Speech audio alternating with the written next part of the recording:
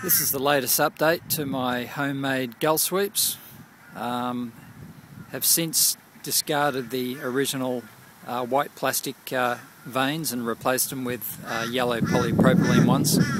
More weatherproof and UV stabilised. I've also slightly changed the shape on them a little bit too, just by tapering the vanes back.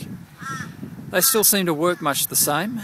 I've also added the bird scare bullseye, which I'm yet to see if it actually even works or not, but they do this on all the balloons, and I've seen some other bird scares with a similar pattern, so we'll just wait and see what happens. But anyway, all is good. A bit more weatherproof now and balanced. I've actually also worked out that it seems to be the absolute maximum span you can have these Gullsweeps is around 6 foot. Anything over that, I think you would probably need to add additional vanes to them. So instead of a 2 vane, obviously then become a 4 vane and so on.